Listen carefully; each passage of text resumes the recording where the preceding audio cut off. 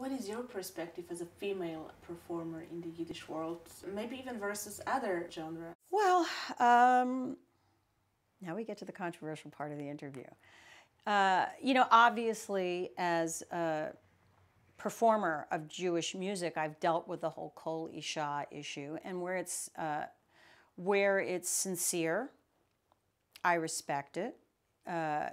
Sometimes it's like part of the a la carte menu, and people will say, well, I'm going to be observant about this issue, but, not so much about this issue. And, it is something that just impacts women, like a lot of aspects of culture and a lot of conservative religions do. So, in the broader sense, it's no worse than a lot of things we women have to deal with. I have had experiences with kol isha, for example, doing a concert at the Brooklyn Public Library, and there were Hasidim there. So I made a point of walking to the microphone very deliberately and saying, all right, now I'm about to sing this song, and here's what it's about, to give them time to leave the room. And they didn't leave the room. In fact, they were like moshing during the concert. I had an experience with some very hip people in a more conservative circumstance where they had like a little mini emergency baked in, and then determined, well, if I was singing into the microphone, then that was legitimately distorting my voice enough to circumvent the worries about kol isha. So, it's all, okay, whatever.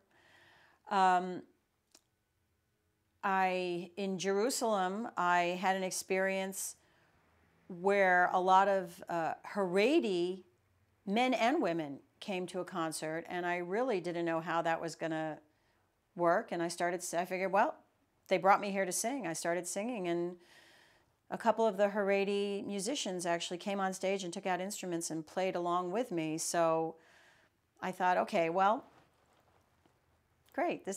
I hope someone's taking a picture of me standing next to this guy in the, silk capote with the payas, singing alongside him, because, we're not going to see this too much. And of course, coming back from that trip, I had the experience on the airline where the stewardess came to me and said, oh, this rabbi's sitting next to you and he wants you to change seats with your husband.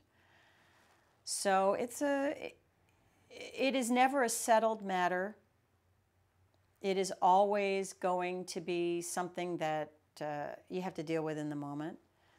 Last spring, touring throughout France in a lot of these communities where even in a liberal synagogue, they still observe things like kol isha. So, we did the concerts in the community centers next to the synagogues. So it's something, I certainly respect it, because I respect people who have genuine faith.